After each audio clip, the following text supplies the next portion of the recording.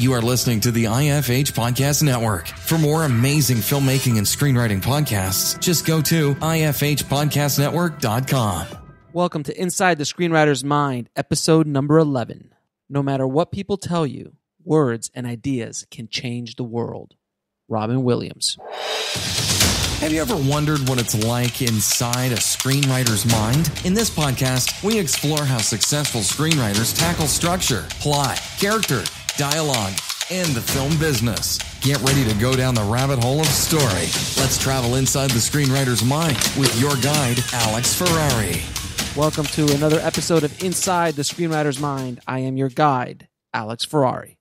Today's show is brought to you by Bulletproof Script Coverage. Now, unlike other script coverage services, Bulletproof Script Coverage actually focuses on the kind of project you are and the goals of the project you are. So we actually break it down by 3 categories: micro budget, indie film market, and studio film. There's no reason to get coverage from a reader that's used to reading tentpole movies when your movie's going to be done for $100,000. And we wanted to focus on that at Bulletproof Script Coverage. Our readers have worked with Marvel Studios, CAA, WME, NBC, HBO, Disney, Scott Free, Warner Brothers, The Blacklist, and many, many more. So if you need your screenplay or TV script covered by professional readers, head on over to covermyscreenplay.com. And guys, I have a special treat for you. If you are interested in getting a 3-part video series on screenwriting and how to write blockbusters in Hollywood today by some Oscar winners, some multi-billion-dollar screenwriters, all you got to do is head over to bulletproofscreenwriting.tv/free video series. Now, today on the show, we go inside the mind of Scott Meyers. He is the screenwriter behind the classics K-9, Alaska for Disney Studios, and the cult classic teen comedy Trojan War, starring Jennifer Love Hewitt. And Scott's also been a star instructor over at the UCLA Extension's Writers Program and has been teaching ever since. This episode was originally aired on the Dave Bullis podcast. So prepare yourself to go inside the mind of screenwriter Scott Meyers. My guiding light through most of my life has been Joseph Campbell and that simple little phrase, follow your bliss. Find that thing that you are passionate about, that energizes you, that you feel you have a talent for.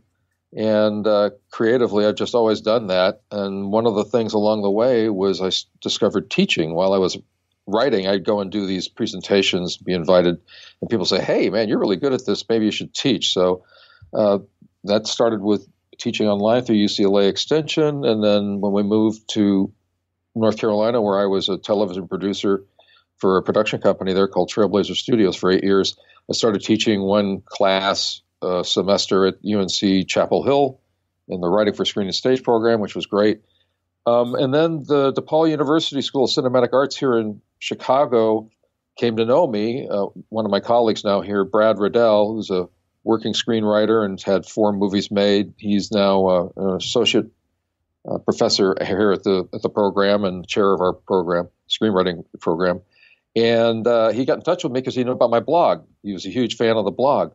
So we started talking, and some very, very exciting things going on at DePaul. It's a fast-growing school with incredible facilities. The school has 3 sound stages that it rents for the students at the largest studio facility outside of Los Angeles in North America. It's the same facility where all the Chicago Fire, Chicago Hope, all those shows are filmed. Empire was filmed there. Lots of movies are filmed there. So the students not only get a chance to actually get hands-on experience making movies like right away, a very DIY spirit here at the school. They have incredible gear and these sound stages and a 3-ton grip truck. They are also segue into working for these productions for NBC and whatnot. So that combined with the fact that the faculty here is tremendous, the support from the administration is outstanding. The school is extremely diverse. A lot of schools talk about, well, we want to, we're into inclusion. We want diverse student bodies. Well, DePaul actually has that. I mean, my current MFA cohort, the group that's going to be graduating in 2019, that MFA group is 50% non-white and over 50% women. And it's really exciting to work with people who have diverse backgrounds and to be able to help them find their voice and facilitate their writing process.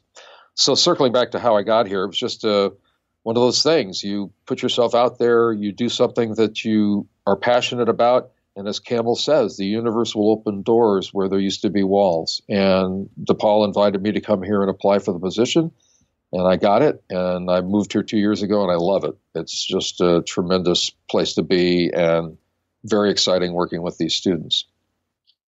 Yeah, during the application process, did they ask any sort of like questions about production or anything like that, like how you would handle something? Because I imagine you were kind of, not just about screenwriting. So I imagine you kind of have your hands in you wear a lot of hats, is what I'm trying to say.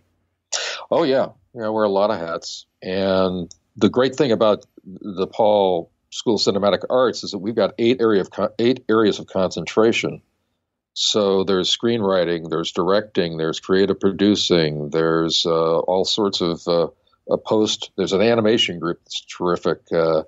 So we don't have a silo system. We work together. The students are, I had a freshman last year. He was like three weeks in. I meet all my students one-on-one in all my classes. I just think that's important to do. And I was saying, well, I hope you take advantage of your time here because it's really amazing that you have all these facilities and resources to go out and make these short films. And he said, I'm already making one. 3 weeks in, he's already making one. So there's a lot of communication between the directors and the writers. We have meetings every quarter whereby students get together in this big group and they pitch these projects to each other, and it's an incredibly collaborative thing. So yes, I'm involved with helping them with the scripting thing, helping them with their edits, helping them with some of the directing choices they're making as I oversee some of their thesis projects and whatnot. I should note that just recently, the DePaul, Hollywood Reporter came out with their top 25 film schools, and DePaul's 13 in that list and rising. Clearly the number one film school in the Midwest. We aspire to be more than that. In Variety, we made that list of the top film schools. So it's a really exciting place to be, and we're having students go to LA now and achieve some success. So, one of the reasons I enjoyed being here is that I get a chance to wear a lot of hats and work with students in a lot of different ways. So, Scott, you mentioned the student that 3 weeks in, he was already shooting something or planning to shoot something. Do you ever have the opposite? Is there ever a student who shows up and just says, maybe they start dragging their feet, or you have to kind of like say, hey, aren't you going to make something? Do you ever have that? Yeah, there are students who, and I don't denigrate them at all if they come here and they just want to be writers, or perhaps they just want to work in post, in visual effects. They don't want to go out and do production. Having done some of that, I think I agree pretty much with what William Goldman said when he said, paraphrasing here, he said, the first day, the most exciting day of a screenwriter's life is the first day on a movie set. The most boring day in a screenwriter's life is the second day on the movie set. Because it's a lot of setup and just waiting around for things, So I found that when I was doing TV producing out in the field and whatnot, it was okay. I didn't really enjoy it that much. I really enjoy more working. So there are students who I respect that, but then there are other students who have to be encouraged. They have a creative idea and they've got a good visual sense of acuity and say, okay, come on, let's get out there and try it. There's no downside here. It's not like if you make a short film and it stinks, well, you've learned a lot. There's things that you can only learn by being out in the field and making movies. You just can't learn it all by sitting in a room writing. And so I encourage people to, all my writers that I work with, whether it's through DePaul or through a screenwriting masterclass or interfacing with in my blog or going out to these conferences and festivals I've been going to more frequently now, I encourage them to go make stuff. This is a time right now where with everything going on and the second golden age of TV or peak TV, digital filmmaking, where content is king, queen, prince, duke, whatever. And who is responsible for creating that content, for coming up with that stuff at the inception stage? It's writers. And so this is a fantastic opportunity for people who are creative and have a good way with words and know how to write and craft stories to do that, and then see if they have a directorial chops. That way you can control your material a lot more. So yeah, I have students that run the gamut. I have students that come in and, many of them they can name for you every single shot in a Martin Scorsese movie. I've had those kind of students. And I have students who come in who their parents, have them majoring in economics or business or whatnot, but they're creative. And so they come in here and they can take a double major in screenwriting, a BFA or a BA or even a minor, and to see them light up and see them really grow creatively. And then maybe it's only an avocation for them moving forward and not a vocation. Well, that's great. At least they've discovered something that they're passionate about and they have a talent for, and they can do that and have a richer and fuller life. I thought you were going to say the William Goldman quote, "Nobody knows anything." So yeah, well, that's true. We're seeing this right now, aren't we, Dave? Up until about a year ago, it was like, oh, rom-coms are dead. Nobody wants to see romantic comedies. Crazy Rich Asians comes out. Boom! 3 of them greenlit in 1 week. A spec script Singles Day, the sequel to Crazy Rich Asians, and a K-pop project set in Korea. So, now we're seeing articles about how Crazy Rich Asians has resurrected the rom-com. So people, when they say these things, they don't understand the cyclical nature of the business. So I think that's probably true. What Goldman says, nobody knows anything. It's kind of like how zombies were always, considered played out or what have you, and then The Walking Dead came around, and now suddenly they were cool again, and then now it's cyclical all over again. Well, I'll tell you another thing, because me, I track the spec script market, and I've been tracking it since. Well, I broke in 1987 by selling a spec K-9, and then really started in earnest to track it in 89, 90. So my blog, going to the story, you can go and see I've got over 2,000 spec script deals annotated there dating back to 1991. And up through 2014, not one time in the entire period of tracking spec script market, during the 20 some odd years of doing that, was drama in the top 3 in terms of genre sales. It was always comedy, action, or thriller. Always.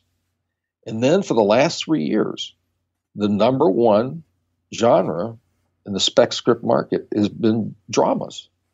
Again, nobody knows anything. So we're in a new cycle here, and trying to interpret that is quite interesting. I think part of it is that people have grown up with reality TV, a whole generation, and so they're used to and interested in quote-unquote real people. And so in the case of historical dramas, they actually are like real people. I think part of it is nostalgia. We're awash in nostalgia right now. And so when they see a picture, like a script that was on the top of the blacklist a few years back about Madonna, or before that about Michael Jackson told from the perspective of his pet monkey Bubbles, those type of historical dramas, they hit on a, where the reader or the viewer knows them. It's like nostalgic.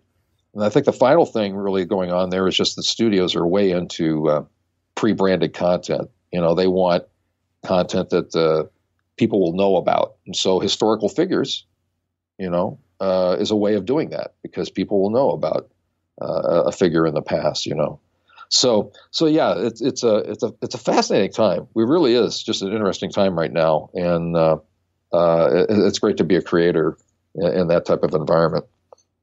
So Scott, what have you read any unpublished or unpublished? Have you read any unproduced screenplays recently that have just floored you? Yes.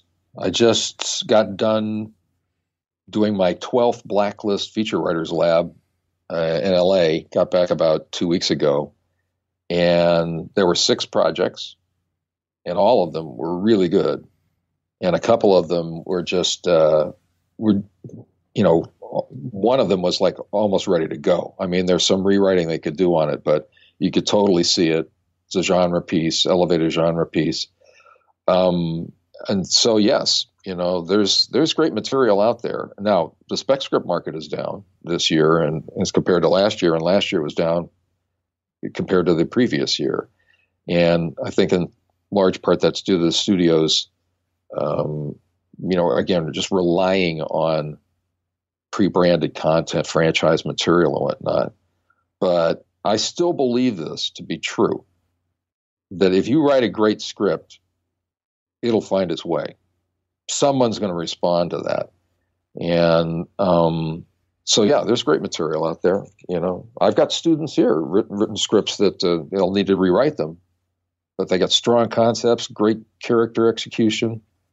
So, there's still some really good content being made. That's the key. It's just, write a great script.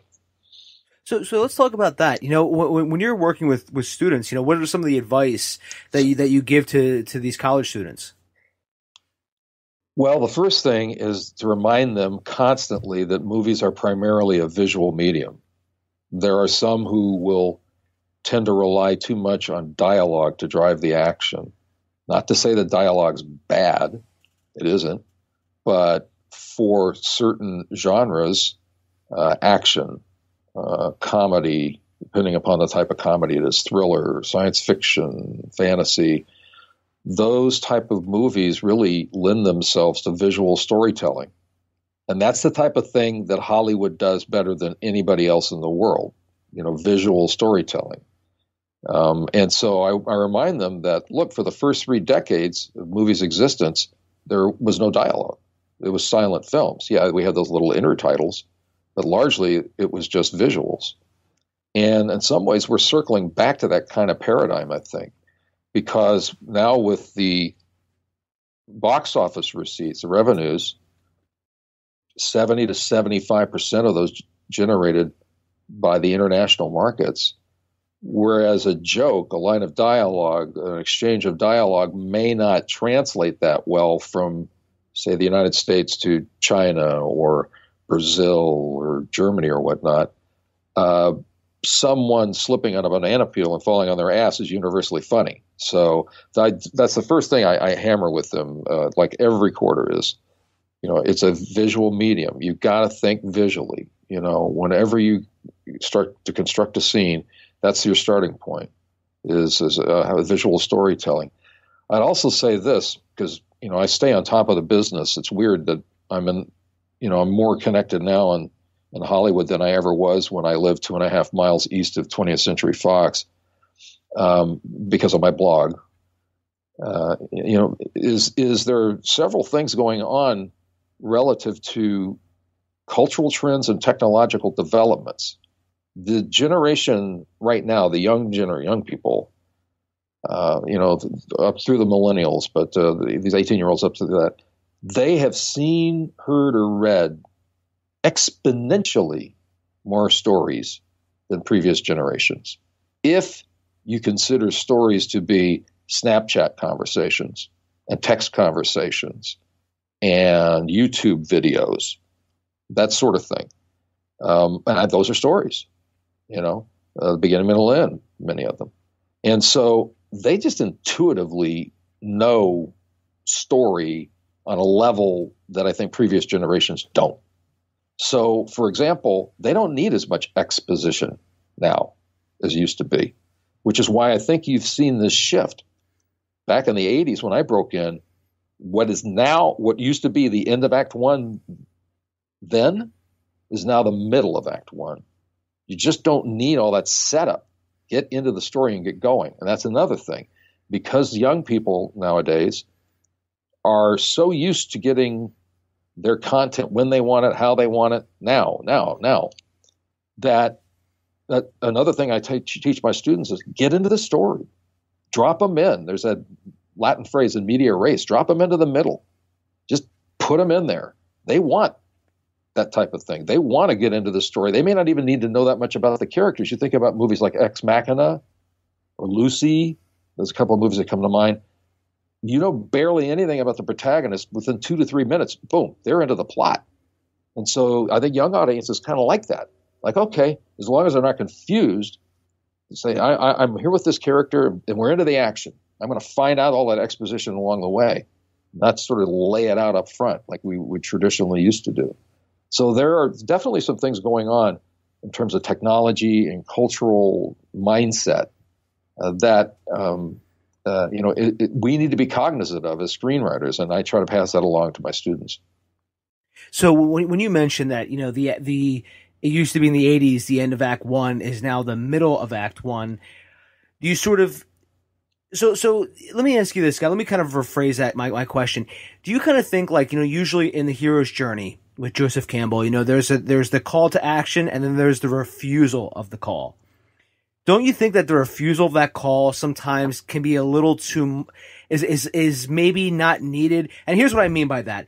If you go to see like a road trip movie nowadays, you already know they're going on the road trip. So is there really any need to have a refusal of the call? Because I mean, hell, them being on the road is the whole reason that brought you into the theater. Do you know what I mean?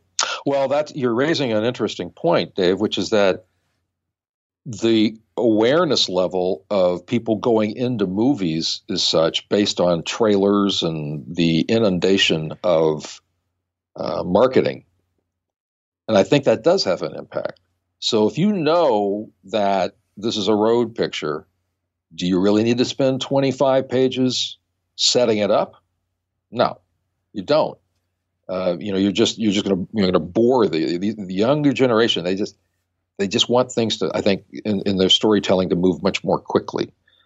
So in terms of the refusal of the call, well, this gets into a bigger area, and this is another thing that I hammer my students on, which is that you've got to ground your story crafting process in the characters.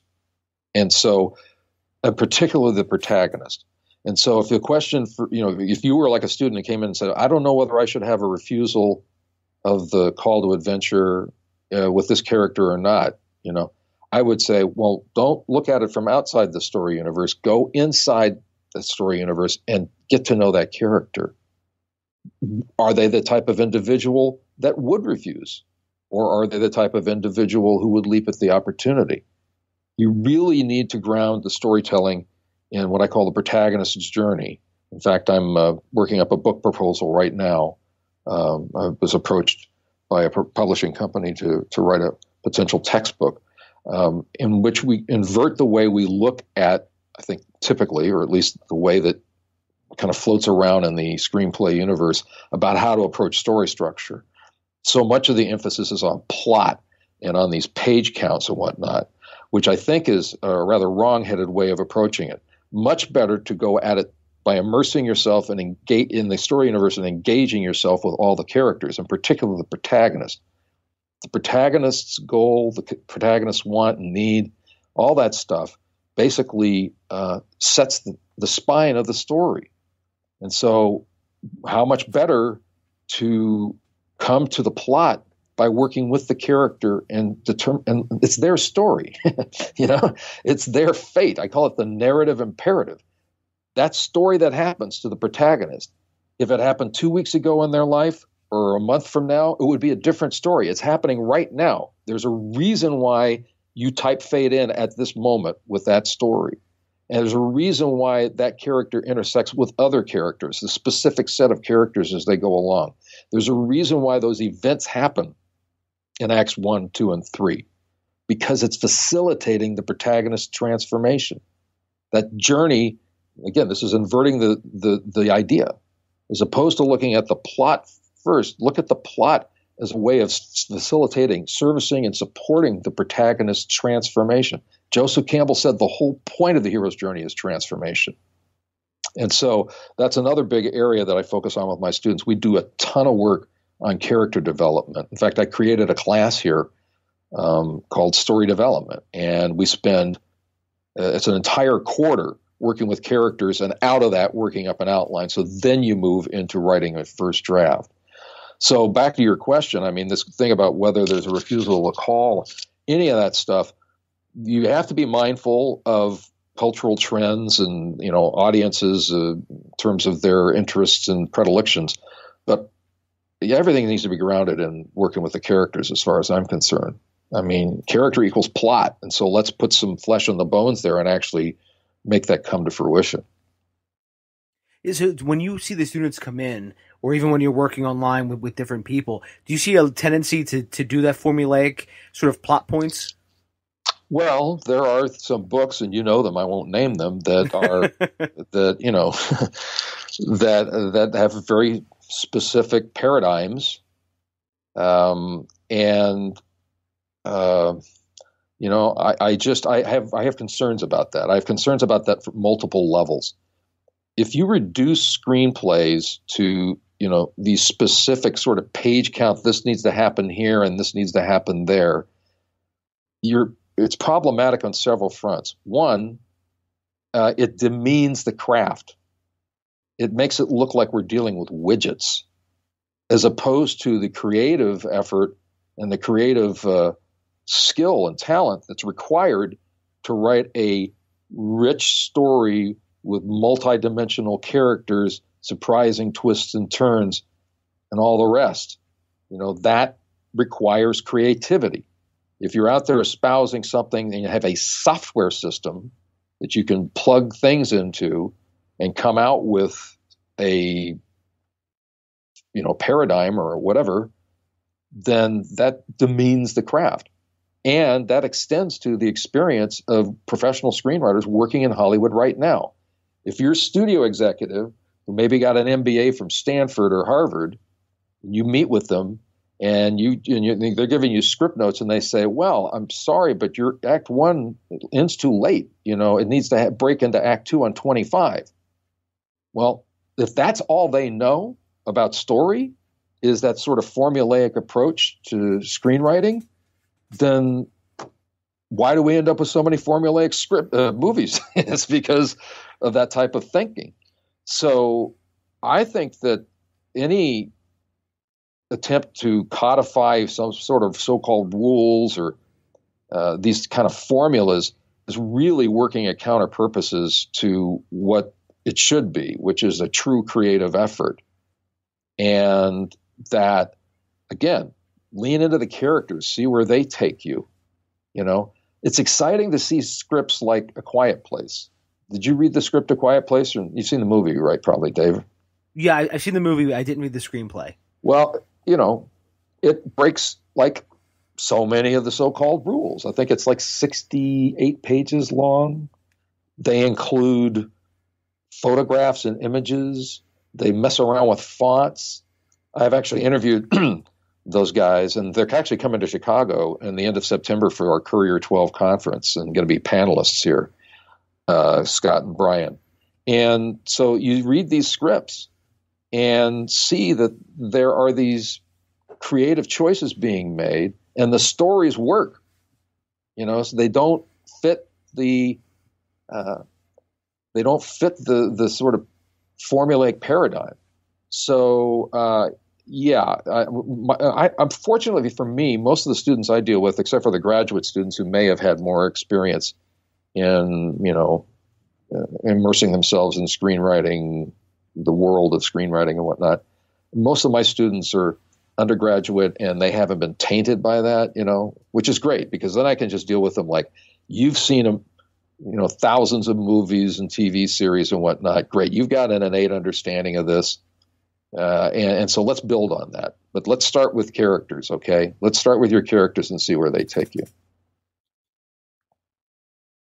Yeah, so it's kind of like you're letting the characters kind of lead the plot rather than having, this sort of template that comes in. I always say those templates like training wheels.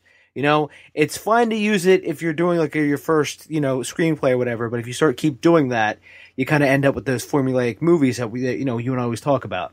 Well, and some of those formulas were created back in the 90s.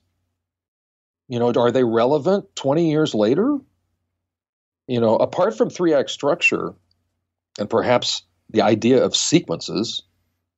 Is there anything really that is kind of sacrosanct in terms of the craft vis-a-vis this, screenplay structure? I don't think so. I think that again, follow the characters. It's their story. They exist. They know it better than you do. They're inviting you to tell the story. They want you to tell the story. So it's much better to have.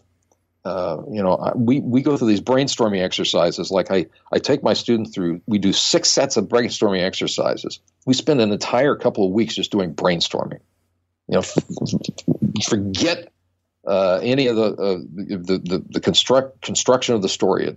The first, we just get to know the characters.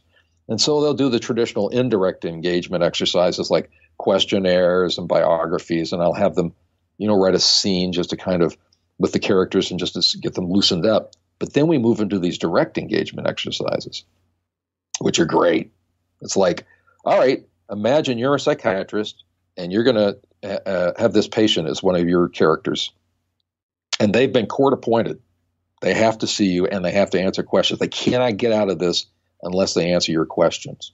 And so now you move from dealing with the character as an I-it relationship, like they're over there.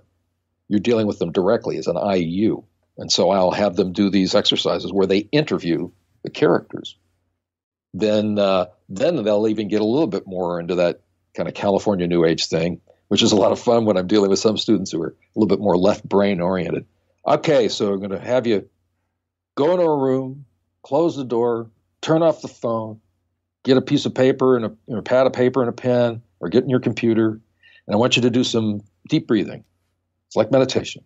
I want you to deep breathe in and out for about a minute or so. And I want you to be thinking of that character and get into their headspace. And for the next 10 or 15 minutes, set a timer, I want you to blind type. What are they thinking? What are they feeling? And yes, your mind will go, well, I have to do this and I've got to go wash the dog and whatever. That's just chatter. Let it go.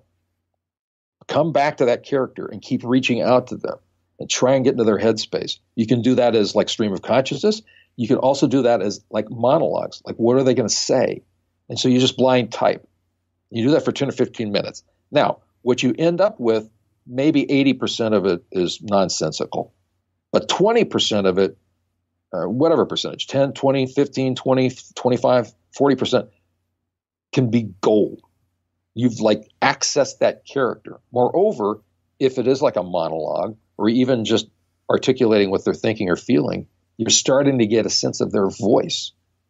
And so it is that weird thing I call writing wrangling magic, where you believe in this magical thing where the characters exist in this weird way.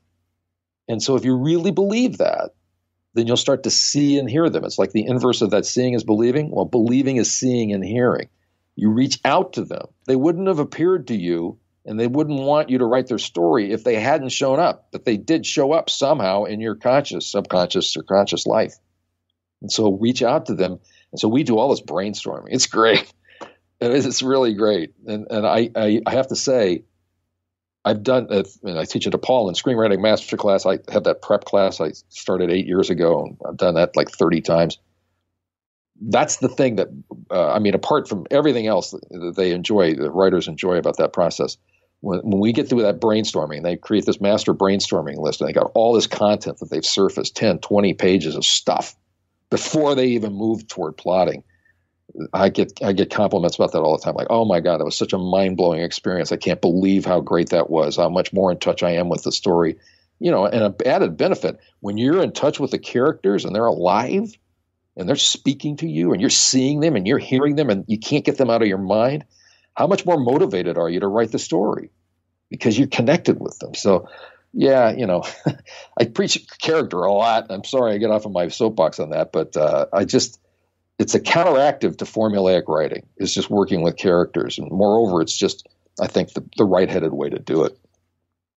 Because I think it's kind of like, it gives you like that North Star that's kind of like, this is where you're going with your story, rather than kind of making the writing of itself a stream of consciousness. You know what I mean? So it kind of it allows them to have a lot more, or even just anyone doing this in general, it allows you to have a lot more of not where to go, but also you kind of know, okay, well, these are some different scenarios or situations or what have you that I've already kind of thought about, but before I get into the outlining phase. Oh yeah, and the brainstorming, I tell them don't pre-edit.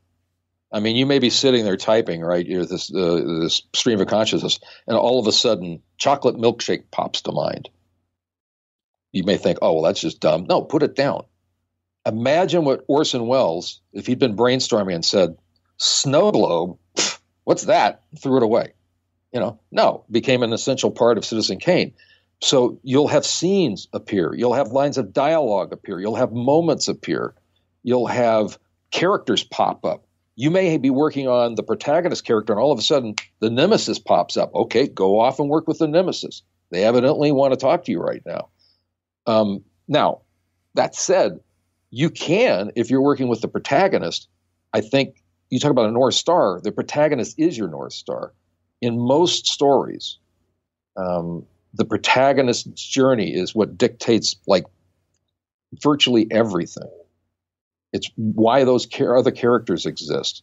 If you think about, for example, Robert Town had that great question. He said, one of the best ways to understand a character is to ask, what are they most afraid of? Okay, well, let's run with that. So what if you work with the protagonist and you come up with an answer to that? What are they most afraid of? Right? Clarice Starling in The Silence of the Lambs. Most afraid of confessing that horrible experience she had in the Montana farm where she witnessed the spring slaughter of the lambs. She grabbed a lamb and ran off with it.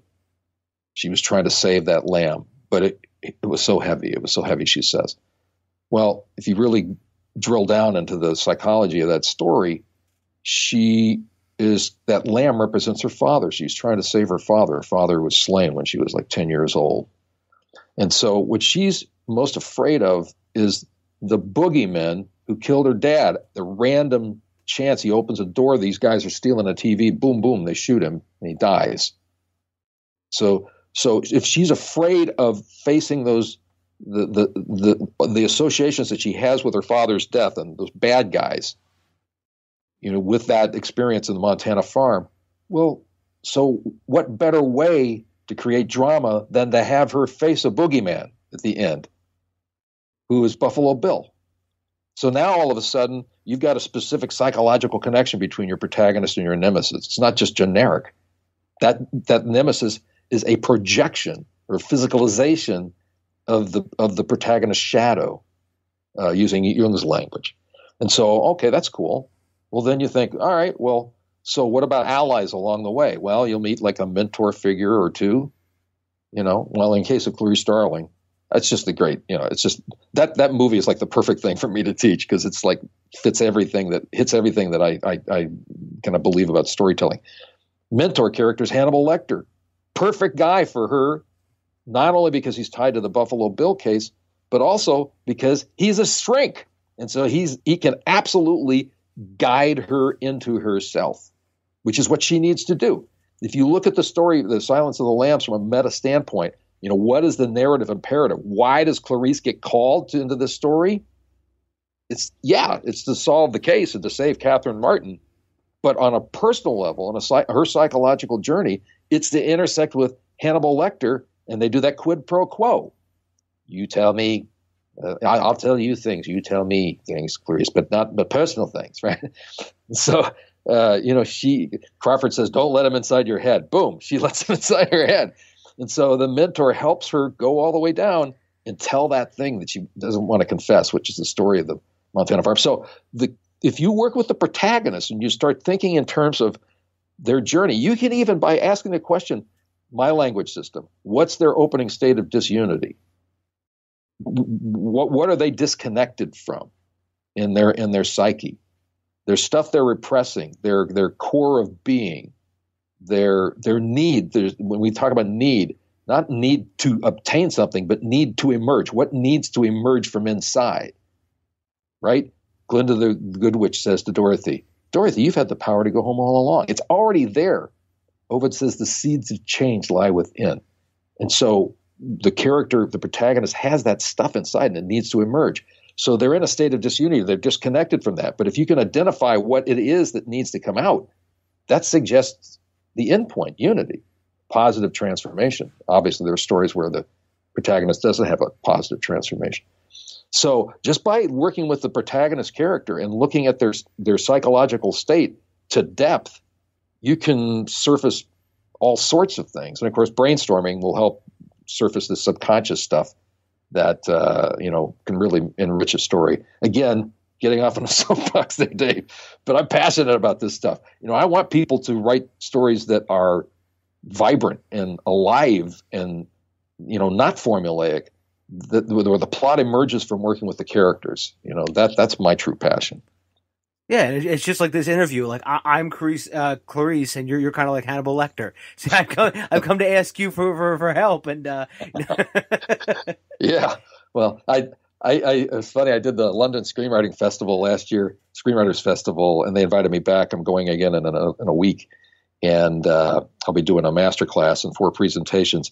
But I talk about one of the presentations I did last year, and they asked me to reprise it this year, is writing a worthy nemesis. And my thesis there is that the best way to come up with a worthy nemesis is to start with the protagonist. Again, what is inside them? If you ask the question, what do they fear the most, and then put the protagonist in the situation where they have to confront that fear, that's just great drama. So, but yeah, I make the point is that I do a little Hannibal Lecter impersonation when I do that, and some people really liked that last year. So I guess I'll try and do that again this year. So. It's something that somebody once pointed out to me. Now I can't unhear it. It was I ate his liver with Farber beans and a bottle of Chianti. Yeah, and somebody said it's actually Chianti or something. Like apparently he mispronounced it in the movie, and I didn't even notice it. And I'm like, now whenever I hear him, I'm kind of like, Well, he says it, but I think he's being ironic. I mean, I think he purposefully mispronounces it because you listen to the tang there. He goes, with some fava beans and a nice Chianti, like he's from New York or something, I think he does kind of mispronounce it or whatever. But I'm gonna have to rewatch the movie and pay attention to that part again. But I wanted to, Scott, I know we're kind of pushed on time, but I wanted to talk about Zero Draft 30. I wanted to interview you again before it started, and it's actually starting in 2 days?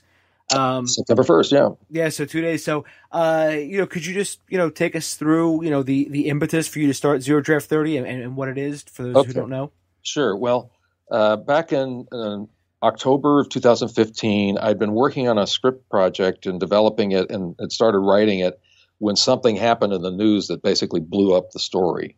And so, I've had situations where projects had gotten kind of pulled out from underneath me, but this was particularly vexing because I'd put a lot of time into it. And so I was very frustrated. Well, I had this comedy that I'd been sitting in my back burner for some time. So I just said on my blog, all right, I haven't even worked the story out. I know the characters. I know kind of where I want to go. But starting November 1st through November 30th, I'm just going to write this script. And it's like NaNoWriMo. I mean, it's not like an original idea. They used to do a thing called Script Frenzy, but they stopped doing it, I think, in 2013. So I just invited people to do it with me. Well, it got picked up by IndieWire. It was translated into like Spanish and other languages. And I think we had over 1,000, as far as I could tell, sort of guesstimate people doing that. And we had dozens and dozens and dozens of people who finished the script. Somebody came up with this idea of, I called it Zero Drafts, and then they came up with the idea of Zero Draft 30, like Zero Dark 30, only Zero Draft 30. And so that became the moniker for it. The basic idea of Zero Draft is it's like a pre-first draft. So if you have problems with perfectionism and you have problems with procrastination, and procrastination largely is about, well, I'm afraid that what I'm going to produce is not going to be any good. So that's perfectionism. Well, this is a great way. It's like a blast at that because it's all about productivity rather than, the quality. It's about quantity pages, not quality pages. Obviously, write those best you can.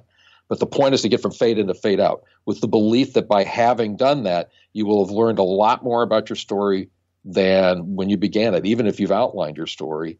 And you'll have crossed that psychological barrier, which you've gotten to the first draft. And so now you can have something to work with as opposed to just staring at a blank page.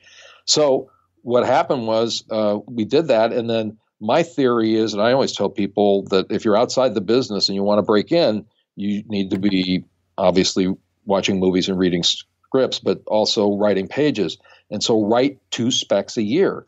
Even if you did 1 page a day, you spent a month prepping a story, you wrote for 4 months, a page a day, that's 120 pages, and then you spent a month rewriting it. Well, you could do 2 spec scripts a year just by writing 1 page a day.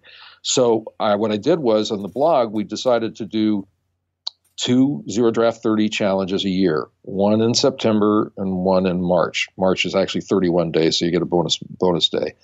And so they're basically, spaced at 6 months apart. And there's a Facebook group, Zero Draft 30 Facebook group, which is a public group, but it's private in the sense that you have to join it. We now have 3,100 members. That's an ongoing thing.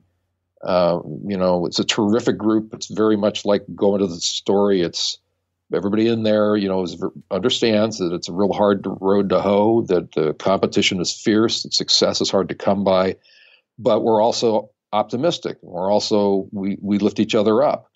I can always just point to myself, say, look, I was completely outside the business. I knew one person and I wrote my 3rd spec script and sold. So, I can't deny that reality. It does happen, even though the odds are long. So the Zero Draft 30 challenge starts on September 1st, ends on September 30th. I do a blog post every day with some inspirational stuff.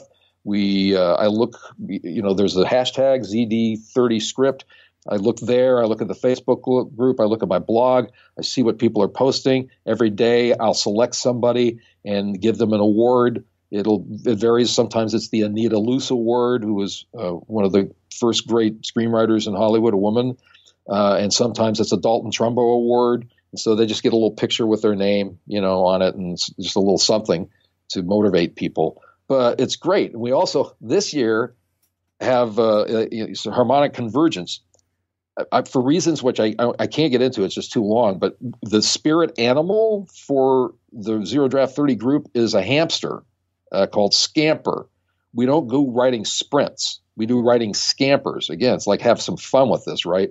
So we do this thing. We've now done it, I think, like 30 times. Every first Friday night or Saturday, 12:01 a.m. to Sunday, 24-hour period, we do what we call a writing scamperathon. So there are 24 hosts around the world each hour of the day, so that you just pick a day, pick a time slot. You're going to know that somebody's going to be there to usher you into your hour and congratulate you on spending that hour writing.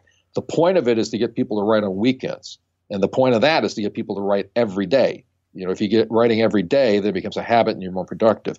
So it just so happens that this September challenge, starting September 1st at 12:01 a.m., I'm going to launch the next 24-hour Scamperathon. So if people are interested, they can go to the Zero Draft 30 Facebook group. Just look that up. Again, it's a tremendous group of people there. We got some wonderful moderators who oversee things. And we don't allow anybody to promote any consulting services or any contests or any of that stuff. It's like a completely ad-free, pressure-free zone. It's just people who want to support each other and help each other, and writers groups form off that private writers groups, or people will say, I have some pages, I'll read pages in exchange for you reading pages. You can do that offline. But anyhow, that's Zero Draft 30. It's the zero draft approach. There are professional writers who do this. That Scott Fraser 5 or 6 years ago got on Twitter one day and said, I'm going to write a draft in 24 hours. And he commented along the way on Twitter, and he did. He wrote that draft in 24 hours. It was a real rough draft, like 60 pages, but that became a movie. He wrote the script and sold it, and it became a movie. So there's real value in the zero draft approach, and particularly if you're a perfectionist and you tend to procrastinate. Do you know what that movie was called? That he. I can look it up. He's been off Twitter for quite some time, but it was. I'll have to look it up. I can email it to you. Okay. Yeah. That's actually pretty interesting, Scott. Yep. But yeah, I'm actually going to compete in. Compete. I'm actually going to participate. Yeah. In Zero Draft 30, because you really don't compete against anybody but yourself. But I want to participate this year. I tried to do it last year, and I just kind of fell off the wagon. I guess it kind of fell off the rails, and so I'm going to participate this year. I got that handy dandy calendar out, right. And I was like, so yeah, that thing's awesome. Yep. So whoever made that, great. That's great work. Stephen Dudley did that. He's one of the Zero Draft 30 members. And so if you go to my blog, I have blog posts all this week prepping people for the challenge. And you can see you can download this wonderful calendar with, where you can just fill in every day. There's little motivational things in there and whatnot. So. Yeah, and I'm going to link to all that in the show notes, Scott. Just, all of the things that we've talked about. So, just to sort of, put a period at the end of this whole conversation, Scott, is there anything you wanted to sort of add in conclusion? Well, just that, again, reinforcing the point that the odds are long, astronomically long to be able to make a living as a writer. And yet people do. It was nice to see that the number of people in the feature film side of things in Hollywood in 2017, there was an uptick in the number of people, pretty substantial one. So it is possible to work as a writer in the business.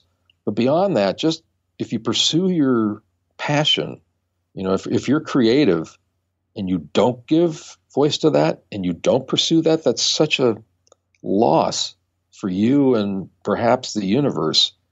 But if you do pursue it, then you're putting yourself in alignment with some authentic part of yourself.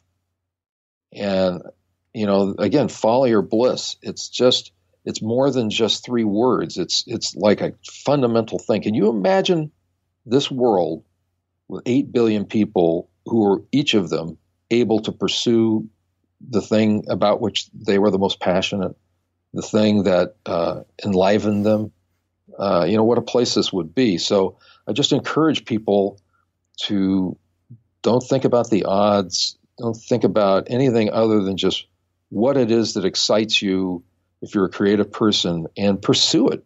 Whether it's an avocation, whatever it is, woodworking, painting, poetry, kite flying, do that, because it's just going to have an incredible benefit for you.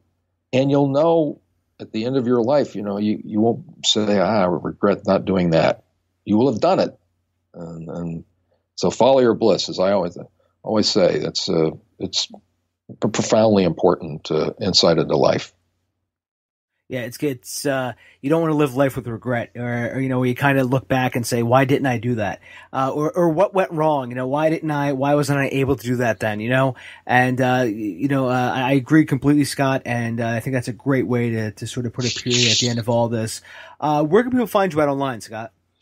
Well, there's my blog, Go Into the Story. That's based on a little anecdote I had with my youngest son. He was about 3 at the time, and I was joking with him while I was overseeing his bath. I said, well, your dad's going to write a story tomorrow, a new script, and do you have any advice for me? And he looked up at me and without hesitation said, go into the story and find the animals, which I just thought was, great. And so that's my blog, Go Into the Story. It's now 10 years old. It launched in May 16, 2008. It's the official screenwriting blog of the Blacklist. There are 24,000 posts there. It covers basically everything you could possibly imagine. You can follow me on Twitter, Go Into the Story, at Go Into the Story. I think I have 51,000 followers at this point, but a very active feed there, all screenwriting and writing and creative oriented. Also, there's the Zero Draft 30 Facebook group, which I started back in November of 2015, and terrific community of people there. And then the DePaul University School of Cinematic Arts. If you know anybody, I have to say this, Dave. I got to tell you this. We just recently, starting classes here in September 6th, will be the first BFA and MFA set of students for comedy writing and film writing in conjunction with the Second City. We've partnered with the Second City, which is the premier improv group. It's been around for 50 years. And so DePaul University has partnered with the Second City, and we're now offering the world's only, to my knowledge, BFA and MFA programs in comedy writing and filmmaking. So the students get to actually go to the Second City site there and work with those incredible faculty that they have who are just phenomenal teachers when it comes to comedy and improv. They actually work with them at the Lincoln Park facility over there. I live 5 blocks from there. And then they also work here at our DePaul University taking classes. So they're getting an education, but they're getting an education in which they're going to end up with a portfolio of content and an incredible experience developing their comedy chops from just like top tier faculty in both worlds, the improv and sketch world, and then the screenwriting and writing world. So DePaul University School of Cinematic Arts is where I am, and I think that's probably pretty much about it in terms of how you get in touch with me. Oh, can I mention one other thing? If you're in the UK and you're listening to this, I'm going to be at the London Screenwriters Festival from September 7th through the 10th, I believe it is, or 7th through the 9th, 6th through the 9th. Then I'm going to be in Cologne at the first week of October, Cologne, Germany, for a 2-day master class, and then I'm doing a keynote address for their film festival. And then I'll be at the Austin Film Festival at the end of October. And then if you're in France, I'm going to be in Paris in March of 2019 for a 3-day workshop there too. So doing a lot more of this type of thing.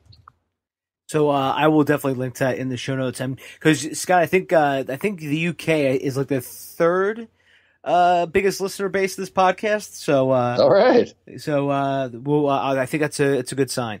So but Scott, I'm gonna link to everything you said in the show notes. Everybody, it's at davebullis.com. Twitter, it's at DB Podcast. Scott, I want to say thank you so much for coming on. Well, great. And everybody, you should definitely bookmark Dave's podcast. It's a great one. He's been doing this religiously for many years now. And great having a conversation with you again, Dave. I hope you enjoyed going inside the mind of Scott Meyer. If you want to get links to anything we spoke about in this episode, head over to the show notes at bulletproofscreenwriting.tv/ISM011. And if you like the show, please subscribe and leave us a review on Apple, Spotify, Stitcher, Spreaker, wherever you listen to the show. Head over to screenwritersmind.com. Thank you for listening. And as always, write, rewrite, sell, repeat. I'll talk to you next week. Thank you for listening to Inside the Screenwriter's Mind with Alex Ferrari at screenwritersmind.com. And for more great filmmaking and screenwriting podcasts, go to ifhpodcastnetwork.com.